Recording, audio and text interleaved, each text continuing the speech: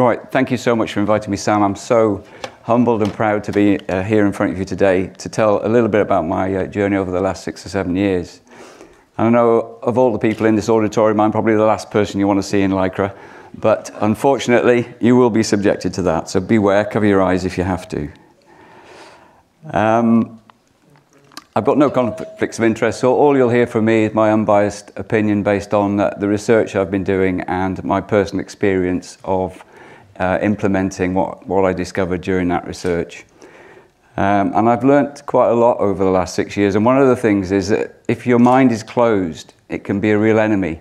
So I would encourage you all to really think about how open your mind is to various things that you might not have considered possible in the past due to the way you've been educated or the experiences you've had, because sometimes some things turn out to be true that you might not expect. So the batting order today is I'll tell you a little bit about who I am, and then a little bit about heart attacks and medication, something on triathlon, a little summary about what I think now is the sort of makeup of a healthy lifestyle, if you like. And then you can embarrass me at the end with questions I probably won't be able to answer. And that card was, I was supposed to do this lecture in 2020, and I was actually 60 then, and that was my children's idea of a joke, but it's probably quite true, actually. And my journey's been very much one of enlightenment, empowerment, and hope. We've heard the word hope quite a lot. I think that's an important part of the recipe. Enlightenment in so much I did a lot of research, and I learned an awful lot of things that I didn't know. And the empowerment side of it, I think, was I took control over my own health. I owned my own health rather than delegating it to a third party, because we all know our own bodies better than anybody else. I think that's quite important. And so the journey takes me from a heart attack. The guy on the left there, I mean, in hindsight, you could see he was on the way to a heart attack. But at the time, I couldn't. And obviously, the journey took me to the right-hand picture, which is a much more healthy individual, I'd suggest. Now, my background, I started out as an engineer. I very much look at the human body from an engineering perspective. I don't look at it like a clinician. And I think that's a very powerful perspective. It's a very different perspective to a clinician. And we tend to see things in a bit more, from a common sense point of view, a more logical point of view, than getting involved in the nitty-gritty of some of the names of enzymes and various processes and stuff. And I think that's a very powerful thing. And I've dropped back onto that engineering experience a lot during this journey. And after I'd done a bit of engineering, I joined the Air Force with some wild aspiration to be an astronaut. That didn't happen, obviously, but I did fly around in the C-130 for quite a long time. And once that time was done, I moved sideways into the civilian sector and was a captain with Virgin Atlantic Airways. So I may well have taken some of you on your holidays at some point if you've flown with Virgin. But perhaps the most important aspect, I had a parallel academic career while I was doing all the flying. And at the time of the heart attack, I had access to any literature that I wanted through the university library system. I had a research post. And that proved to be quite invaluable, because lots of stuff that you really need to read is often hidden behind a paywall of some sort. So it was really helpful that I could access this information at will. So the journey started in Cape Town on Christmas Eve in 2014. And Captain Royle there with his little hat and ears welcoming aboard all the excited people going back to Britain for Christmas. Little did I know that would be the last time I would ever fly an aeroplane again. So it was a bit of a shock. Now, the sort of way things panned out was I was in Cape Town. I didn't feel particularly well, but I didn't think I was about to have a heart attack. So obviously, I flew the aircraft back, went to sleep. It was Christmas Day. I went to sleep for 5 hours. When I got up, I felt like I'd been in a boxing match. I felt really beaten up. But because it was Christmas Day, I pressed on. But I knew there was something not quite right. So I booked an appointment with the GP as soon as the surgery opened after Christmas. And the guy was quite perceptive, really. I told him what the symptoms were. He said, "You need to go to A&E." And I went, "Okay, I'll go tomorrow. I've got a quiz on tonight, and I'm the science and maths expert." And he said, "Well, that's fine, but that might be the last quiz you ever do, unless you go now." And I thought, I'll take a hint. And off I went to Swindon. And sure enough, they ran the tests, and a lovely Irish doctor came in with my ECG, and I looked at it and I went, "Oh, that's nice and regular." He said, "Well, it's nice and regular." He's from Ireland. He said, "It's nice and regular, sir, but that bit's upside down." And I went, "Oh." So we're going to have to run some more tests. So they ran the troponin test, and sure enough, I'd had a heart attack, and they estimated I'd had it whilst I was asleep on Christmas morning. Now that was a real shock. For a pilot to hear that they've got a heart problem is a real shock. And sure enough, it stopped my career dead. And the reason was, you can see on the picture there, the pre and post pictures, was an obstruction of the circumflex coronary artery. It was 97% blocked, but pretty much nothing was getting to that part of the heart. And after the stent had been fitted, you can see, I'll use a pointer, but the floodgates opened along this bit, and obviously this part of the heart was resupplied. And there were 3 other blockages, one in the LAD and a couple of other ones that weren't quite as bad. But the general state of my heart was not good. And there was some debate while I was lying on the slab there as to whether I should have 1 stent, 2 stents, 3 stents, or some sort of bypass surgery. And I was glad to be awake for that discussion because my cardiologist was talking to another cardiologist. I could listen to what they were saying. And we all sort of agreed that let's just put 1 stent in and see how it goes. And I'm really glad that decision was made. Now, when you've had a heart attack, you end up on a cocktail of drugs.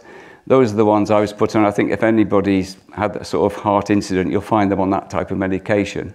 So you've got the beta blocker, the angiotensin inhibitor, which those 2 things basically affect your blood pressure and the heart rate to some extent. The clopidogrel was just to stop the stent being a focus for some sort of clotting incident. Aspirin thins the blood a little bit, and there's obviously an anti-inflammatory. And the bottom one, obviously the statin, which is there to bust the cholesterol. And so I set off on that medication thinking that was perfectly fine, perfectly reasonable. And then we went to, after you've had these sort of events, they offer you some sort of environment where you can meet other people who've just had the same sort of experience, and you work out, you do a little bit of exercise, and it's just a supportive environment as you recover from the heart attack. Most people in this little group I was in were much older than me, and at one point we went around the group with our aspirations. What's your goal now that you've had this setback? And John in the corner said, "Oh, I just want to be able to walk the dog around the block." And Bill in the corner said, "I just want to go up the stairs and not be out of breath." And of course, "What are you going to do, Tony?" I said, "Well, I think I'm doing a middle distance triathlon." And there's a lot of guffawing around the room, thinking, "Well, yeah, right." And I don't know if I was in denial or delusional or just being stupid, but I'd planned to do this way before the heart attack. So I thought, well, let's just keep it on the table as a possibility. And so rather than mope around, I set about training for a middle distance triathlon. I know there's a few triathletes in the audience, but for those of you not familiar, the middle distance is sort of the next one below a full Ironman. And it's 1.9 kilometers swim, 90k on the bike, and a half marathon, which is not an insignificant challenge, actually. It's about 6 or 7 hours of exercise. And I was doing quite well for a couple of months. Training was going well, but then I was out on my bike one day, and the handlebars snapped. And in the triathlon position, you're sort of all the weight's on the front, and so as soon as they snapped, I went straight out of the front of the bike. And my head and shoulder and right arm hit the tarmac at about 20 miles an hour. And you can see the damage there on the left. Obviously, that was underneath my helmet. The helmet was in 4 pieces. I would have died without the helmet. The middle picture is my right arm here, and it was actually as big as my thigh with all the swelling.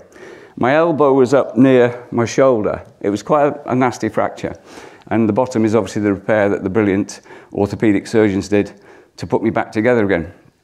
So I definitely needed some of Campbell's acute intervention at that point to put my arm back on. But not only did that cause a setback to the training, it also added some more drugs to my list. And I ended up on 9, because obviously the pain relief was quite important because it was quite a painful injury. And I had this medicine cabinet just full of drugs, but I dutifully took them all. Now, because I'd had the accident, I couldn't train for 6 weeks while the arm repaired, but then once that had sort of fixed itself, I started training again, but delayed the race. I found another race that was 2 months later. And sure enough, I managed to enter that race and get round it, but I was last in my category. They split triathlon results up into age groups, and I was last in this local race. And I sort of didn't recover. It was really strange. Normally you'd have a day or two feeling a bit achy and stuff, but I just never recovered from that race. And I thought, oh shit, you really, pardon the language, you've really done too much, and you've pushed your body too far, too soon. And then I started to lose energy. I didn't want to get out of bed. I didn't want to train. I had no libido. My legs ached all the time. I had headaches and a general sort of ill feeling. And then I started to lose my mental faculty. I teach a lot of maths, physics and chemistry, and I had an A-level student ask me a very basic mathematical question, and I couldn't even understand the question, let alone give them an answer. And at that point I got really, really down. And a bit like Abby yesterday, I sat on the end of the bed in tears thinking, I'm either dying or I need to do something about this now. And that was the sort of epiphany where, okay, get off your backside, pull yourself together and see if we can sort something out. And just on the right there, you see what my cholesterol was at the time. It had been taken down from 8 down to 3 millimoles per litre, which is quite low. Perhaps something to cheer me up. I got an award at the Triathlon Club, the Coffin Dodger of the Year, which I thought was very appropriate at the time. And that did make me smile as the sort of year came to a close. But then the awakening began. I thought, well, I'm either dying of something, maybe not just the heart, maybe I've got something else fundamentally wrong, or was it the drugs? And so I gave myself a few questions to answer. What was making me feel so bad at that particular time? Why did I have a heart attack in the first place? Why was I pre-diabetic? Why was I obese? And what was the solution I could find that would return me back to some sort of good health? And that quote there from Martin Luther King, I was sincerely ignorant and I'd been stupid about understanding my own health. I was very ignorant in this area at the time. And I nearly got the ultimate sanction for that ignorance. But 2016 began and I started a really intensive period of research, and I really did. It's hundreds of hours we're talking about, where I went into all the literature. And the more I read the literature, the more gobsmacked I was how it contradicted itself, and it contradicted what I thought was true. A lot of the research I didn't think was particularly robust. A lot of the conclusions didn't really come from the data. A lot of it was epidemiological or surveys, or really the sort of research was a bit flowery to me. And so I started to focus on the technical side of the science, the biochemistry, the pharmacology, etc., to try and see if I could work out my own version of what might be the truth, rather than relying on somebody else's versions. After a while, I realized I needed to get off the drugs to see what happens. And the statin was the obvious target from what I'd done. And so I decided, let's stop taking the statin and see what happens. And sure enough, within a couple of weeks, I started to feel remarkably better. Now, during that research, I came across the mevalonate pathway. I'm not going to get technical in this talk, so don't worry about the names, but look at the bottom line there. If a production engineer had come up with this solution to a problem, they would have been sacked on the spot. Because the problem child is allegedly the cholesterol.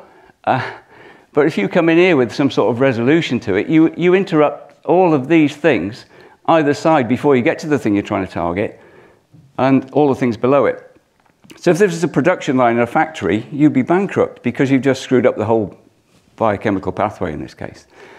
And so I started to look in more depth at what was at the end of these pathways and tied them into the symptoms I was feeling. And the first one was coenzyme Q10. And when you realize how important that is in the electron transport chain, which is part of the process for the cells to generate energy, you can instantly see why your muscles might be aching, or why you might not have a problem with your energy levels. Dolicol is essential for the brain function, so that made sense in terms of I couldn't think straight. And then when you went below cholesterol, bile acids are part of the things that are made from cholesterol. And so maybe I was getting poor fat absorption, so my diet probably wasn't what I thought it was. And then all the sex steroid type hormones are affected by this action, hence the low libido, endocrine imbalance, which probably made me feel a bit rough. And of course, vitamin D, which is essential for the immune system. So when I saw that diagram, that was a real moment for me. I thought, this is it. This is what's causing the problem. And not only that, cholesterol itself, I found out, was absolutely essential to the body. It's the precursor for all of these other types of molecules, and many more than I've got on the slide there. And so the thought of depleting my body of all these essential molecules didn't make any sense. It just was not sensible. And so I'd stopped the statins straight away. I'd felt better. And then I went to the cardiologist and said, look, I've stopped taking the statins. He had a bit of a hissy fit. And then I said, right, why did you give me the other things in this cocktail? And the basic answer was, it's part of a statistical optimal combination of drugs from the research. But I said, well, there's nothing wrong with my blood pressure or heart rate before. Why am I taking them? And that was the reason. So I said, well, I think I'll stop taking those as well then. And so sure enough, I stopped taking the ACE inhibitors and the aspirin. The clopidogrel only works for 12 months anyway, the studies say. So I thought, well, the clotting issue's gone away, so I'll stop that as well. And if you look at the beta blockers, you're not supposed to come off those straight away. So I did a phased sort of withdrawal of the beta blockers. And so after a period of a few weeks, I was now on 0 drugs from 9. And I thought, this is great, this is great. But what do I do now? Because I still didn't realize about the cholesterol thing. So I still thought my cholesterol was a huge issue. So I started to delve into that. And then I came across, of course, Malcolm Kendrick's The Great Cholesterol Con. And my, isn't it a con? I was quite taken aback when I started to read into cholesterol itself. And I wasn't the only person. There's people like George Mann, who was in the Framingham study. He was a professor of biochemistry, and he said that, you know, what you can read there, the diet-heart hypothesis that suggests high intake of saturated fat and cholesterol causes heart disease, has been repeatedly shown to be wrong. And yet, for complicated reasons of pride, profit, and prejudice, the hypothesis continues to be exploited by scientists, fundraising enterprises, food companies, and even governmental agencies. The public is being deceived by the greatest health scam of the century. And I would concur with that. Obviously, it was the last century. So that's cholesterol. It's a very complex molecule. It's got those 3 hexagonal rings and a pentagonal ring. The black balls are carbons, the silver balls are hydrogens, and the red one is oxygen. It's a beautiful structure. And I think, after my research, it's one of the most important molecules in the human body for health. And 2 of the things that really annoyed me when I found all this out was this good and bad cholesterol and this high cholesterol stuff. Because good and bad cholesterol do not exist. Most people in this room probably know that, but most people outside of here don't. And I really don't think it's helpful to keep perpetuating this myth that there are 2 types of cholesterol. I talk to doctors about this and they say, oh, we just do that because the patient won't understand if we tell them the truth. And I say, well, you're not helping, because if somebody thinks there's something bad inside them, that gives them the incentive to take something to get rid of the bad thing. And cholesterol is not bad. It's just that molecule, and that's it. And so I try to encourage every doctor I speak to change just even the words they use to explain a situation in terms of lipidology. And the high cholesterol thing, again, you've got this distribution of cholesterol in the general population. It's not exactly the shape of, I've put a standard sort of Ogive curve there. It's not as smooth as that in reality, but this will make the point. You've got this general distribution of cholesterol. Some people might have 3, some people might have 8, but they're all normal on this distribution. They're not ill because of their cholesterol. And then people in white coats have got together in an office somewhere and decided arbitrarily to stick a red line on that graph and say everybody to the right has now got high cholesterol. But they have not got high cholesterol. They've just got whatever cholesterol their body needs. If you're extremely out to the right with familial hypercholesterolemia, That's a different thing, but these are few and far between compared to the normal population. And so by putting that line on that graph, they've suddenly made loads of people believe there's something wrong with their cholesterol. And when you step back and think what that means, what you're saying is there are millions and millions of people on this planet who have livers that are not capable of regulating the amount of an essential molecule in their bodies. And that's nonsense. You know, we're mostly healthy. Most people's livers work properly, and therefore their liver will control the amount of cholesterol required at that time for that body. And by setting this system up, what they've done is allowed themselves the facility to provide a drug, a very cheap drug, that they can use to bust the cholesterol so people's levels come back to their line, and then obviously reap the massive, huge profits. And that is, to me, part of this cholesterol con. How is that perpetuated is the question. How can they get away with it for so long? They've got away with this for decades. And I think Noam Chomsky sums it up very well in that quote from the Common Good. The smart way to keep people passive and obedient is to strictly limit the spectrum of acceptable opinion, but to allow a very lively debate within that spectrum, even encourage the more critical and distant views. That gives people a sense that there's free thinking going on, while all the time the presuppositions of the system are being reinforced by limits put on the range of the debate. And in plain English, that means that you can do what you like, you can say what you like, you can argue, you can research, you can publish papers, as long as you comply with the basic criteria of what they want you to think is the truth. So as long as you buy into cholesterol causes heart disease, saturated fat causes heart disease, LDL causes heart disease, if you buy into that, you can have whatever debate you like. You'll get funded, you get published. As soon as you step out of that, you get vilified. You're not, you get marginalized. So that's how they control it. And Ivi Tuchel, who's a holistic practitioner, until you realize how easy it is for your mind to be manipulated, you remain the puppet of somebody else's game. And that's what's happening. Many of our healthcare professionals are puppets of big pharma's game. And I know it's difficult for some people to accept that they've been fooled, but this is what's gone on. And somehow we need to break this cycle. Because once we break it, we're going to solve the problem. But this is what we're up against. If you look in the papers any day, you're going to get this type of headline. Because the press is under the same influence as the education system, as the research funding, all of the other aspects that Asim talked about this morning. And this is the programming that the general public get, so that when they get the information, they think it's the correct information. So it's all bought off. That's how it's done. Now, going back to me, after 2016, I was in a position where I felt confident to start a ketogenic diet. And I implemented it in the January. And throughout that year, I used it as a year of data collection for me, for my personal body. I did stress tests with cardiologists. I worked with Bath University at the elite training centre there to get some data on my aerobic performance. I worked with lipidologists. And all the time I was doing races and noticing how much fitter I was getting as an athlete.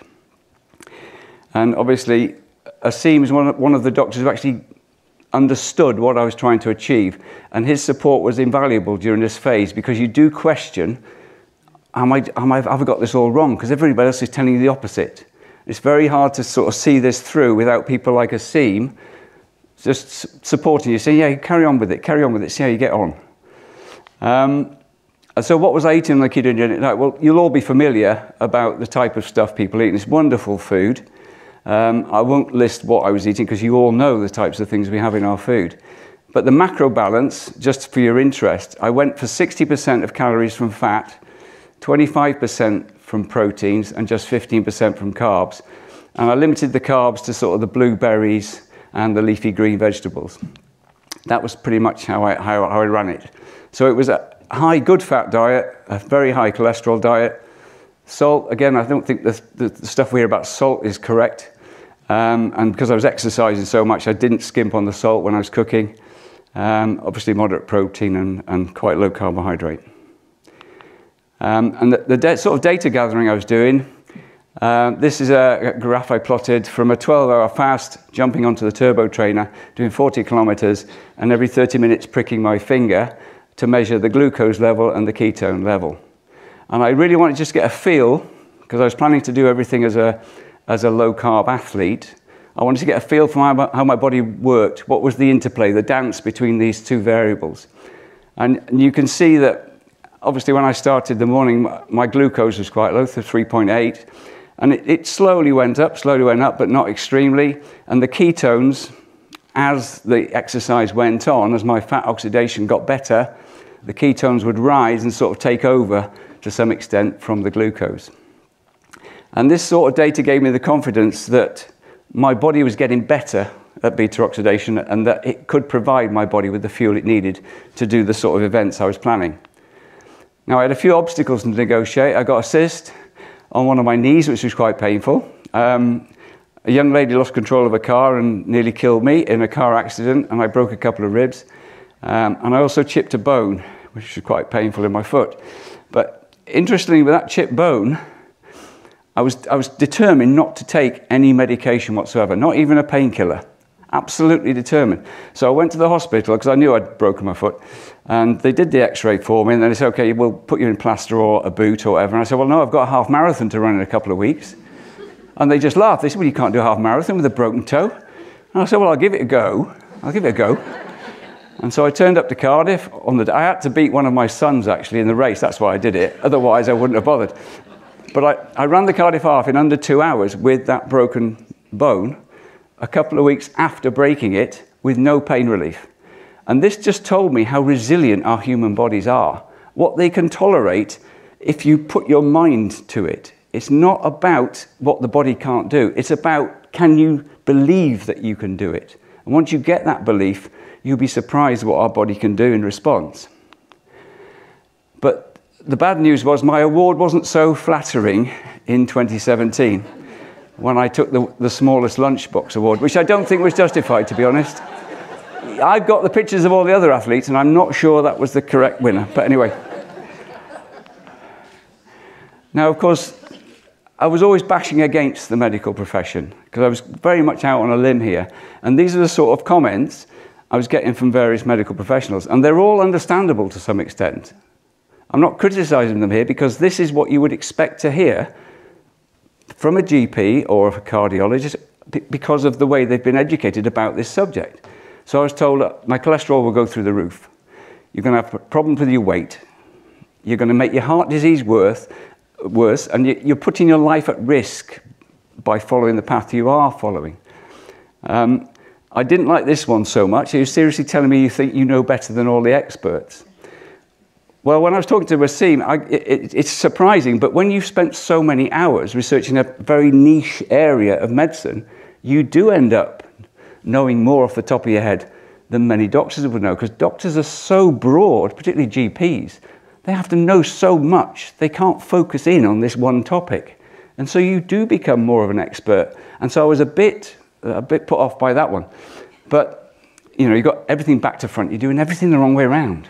And a lot of them were saying, you've got to get back on the statins. You've got to get back on the statins. And the quote there is just, I felt this wall appear in front of me that, you know, you're not playing the game, Tony. We're sort of keeping you at arm's length. And, well, what happened to my body is the important thing. And this is one of the most important slides you'll see today, as far as I'm concerned. So my weight, instead of going up, went from 15 stone to 11.5 stone. So I lost 50 pounds. That was over about 5.5 months, I think it was. My waist went from 38 to 30. Total cholesterol down from 8.2 to 6.5. HDL up from 1.6 to 2. LDL down. Triglycerides, which I thought was wonderful, down to 0.65 from 1.26. And the trig HDL ratio. Now, again, if you go to a GP, they're taught to focus on total cholesterol and LDL.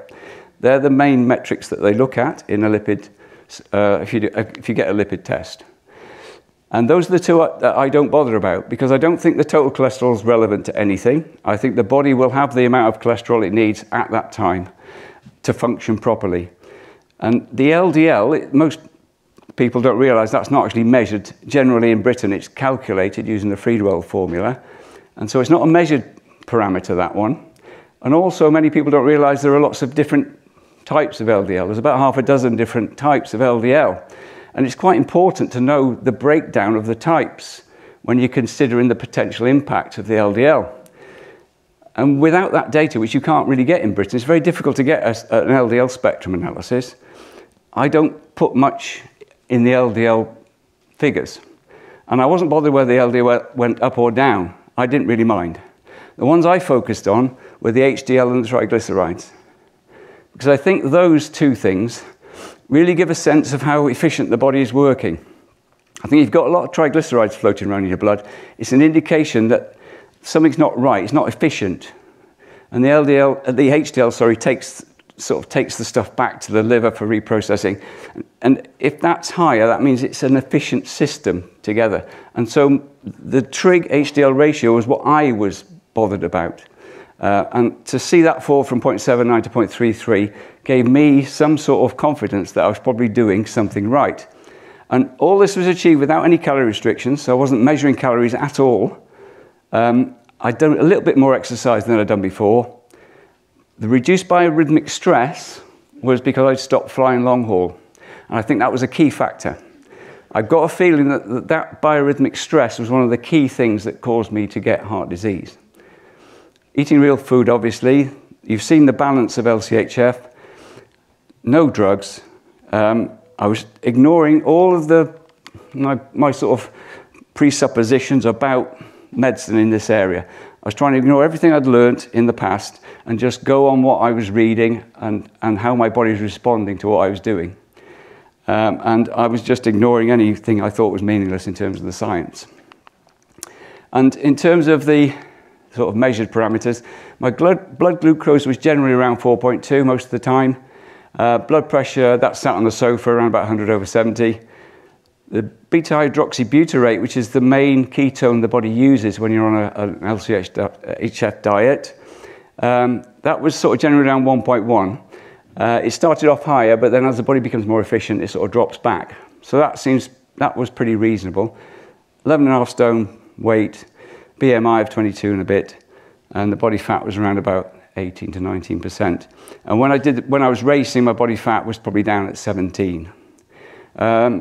Pulse to 47, sat on the sofa. So I think most people would settle for those metrics in general. In terms of the stuff I did with Bath University, VO2 max is your body's ability to process oxygen. How fast can it process oxygen per kilogram of mass per minute? And it's a very busy slide, but just look at the yellow box, that was my measured amount category. Because if you look on the left in the little blue box, if I can find it, up here you can see my measured thing was 48.5. So I fell into this yellow box up here. I managed to get my heart rate up to 180. So the 220 minus your age wasn't really working for me because that would have been 160. But it put me into the excellent category for my age for VO2 max. But interestingly, if you look down at the 18 to 25-year-olds, you can see that for that level, I would have been above average for an 18-year-old. And I really felt like that because I was actually performing athletically better than I had done as a young man, which I found quite extraordinary. And of course, that was the response I got when Tony Royle presented himself to various people. Said, look, this is me, look at me, look what I've done. And this really wound me up because this is why I'm stood here today. Because I think that as a rational human being interested in science, if you had a patient come in and present with these sort of metrics, you would say, bloody hell, tell me how you've done that. I need to learn something because this is contrary to everything I've ever been taught. I would sit them down and grill them until I understood what they had done. But that wasn't what they wanted. They were very congratulatory, very polite, but they just didn't want to know how and why I'd done it. And that's when I thought, this has got to change because other people need to have this opportunity, this alternative to the medical route, the allopathic route. Hence my mission. Well, I could have got really frustrated, but thought, no, I'm going to really put this to bed now. I'm going to show you what this body can do, even though it's had a heart attack and heart disease and pre-diabetes, etc. So I booked in for an Ironman. And I decided I was going to do it as a fat-burning athlete. So there's two ways of doing the Ironman. You can go as a carb burner, when you're continually supping glucose, basically fructose, whatever. Or you can do it as a fat-burning athlete, where you take a minimal amount of carbs and rely on burning your own body fat over the time. And now, if you don't know what an Ironman is, those are the parameters there. And to put that into context, it's like swimming 156 lengths in the local pool in Bristol, getting on a bike, cycling to the middle of London, running the London Marathon. So it's a big day at the office. It's not something to take lightly. And so I knew I was going to have a body like that. So, sorry, Sam, it's always got to come up, that picture. Now, I'm never going to look that good, but that was my target shape. And this is when I bumped into the PHC. And I went to the PHC meeting in 2018, and I was so inspired by the people there. It was Tim Noakes, he just won his case. Zoe was there. Peter Bruckner from Australia. Ian Lake's here today, I think, speaking later. Trudy has spoken today. Ivor, who's very similar to me in many ways because of our backgrounds. The Unwins, of course, and Nassim. Many more people. It was just such an uplifting experience because I felt I found my family at last. People who understood what I was saying and didn't treat me like some sort of freak, which was a lot of the response I was getting. And so this was a very important time, and it happened just before I took on the event, and it gave me great confidence that I could do this. People say, why you want to be a PHC ambassador? This is why, because the world will not be destroyed by those who do evil, but by those who watch them without doing anything. And we have got to do something because we know the way to do it. So please, please, if you're umming and ahhing about being an ambassador, don't do it. And then learn your stuff, whatever your thing is, and then speak your truth and then make a difference. And that's how we're going to turn this around. It's up to us. It's not going to happen, you know, somebody else will do it. We have got to do it. And that's me at the Wiltshire Diabetes and Obesity Summit. I was invited as a guest speaker, the alternative guest speaker. And it was the sea of faces. It's not like your faces. It was... They could not believe what was coming out of my mouth. And that's how it is. But, you know, don't expect it to be easy because, you know, the further we drift from what is the reality and the truth, the more that you will be criticized for actually telling people that truth. That's just how it is. But going back to the Ironman, which was an interesting race, it was the time when the moors were on fire just to the north of Manchester. And so that was the bike course. And so they had to cut it short. So I did the swim, got out on the bike, modified route, and I finished about 15 hours. I'd burnt about 3 pounds of body fat. And this was just under 1,300 days after I had the heart attack. But of course, there was unfinished business because the bike route had been cut short by about 15 miles. So I had to do another one. And so the next year I did it all again in Germany, slightly quicker. But it was hot, it was 32 degrees. It's really hard running a marathon in 32 degrees any day, but that day it was hard work. And so I got 2 Ironman events out of my way, but I'm not putting this stuff up to blow my own trumpet. I'm putting this stuff up so you realize that the extent, the order of magnitude of the change in my health.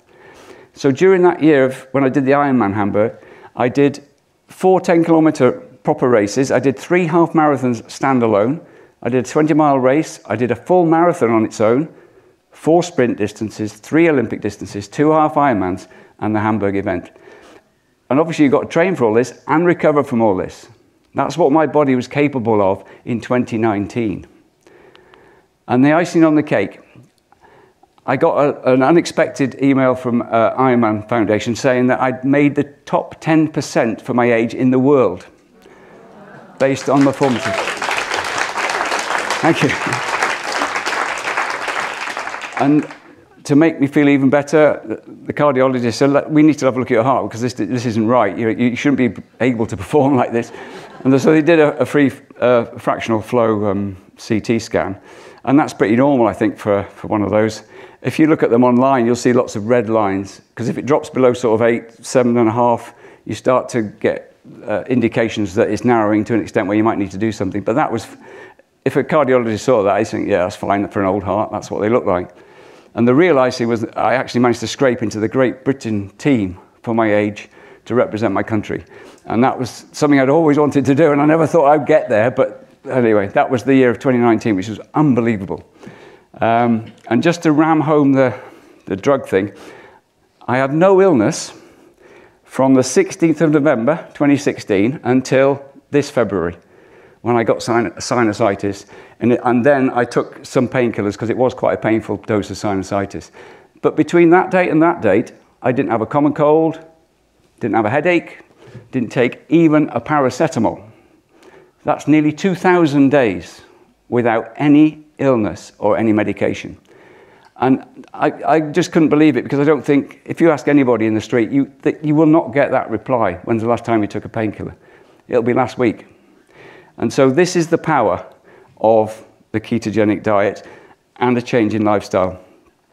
So that's me on the National Nutritional Guidelines, looking really happy but rather large. And that's me on a ketogenic diet. Which one of those looks like a healthy individual? That was me running the Cardiff Half before I started the keto diet, compared with after. And nearly 40 minutes faster for a half marathon.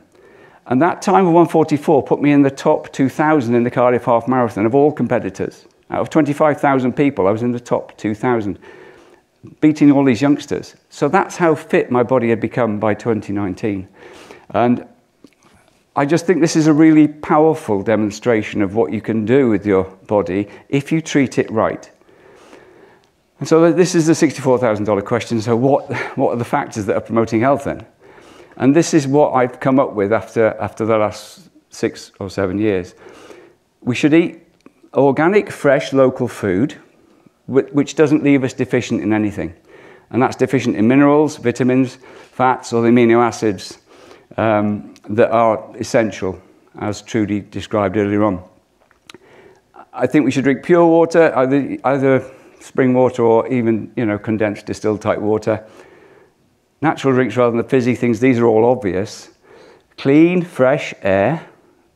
And you'll notice all of these things are eliminating toxicity, because I think that's the key.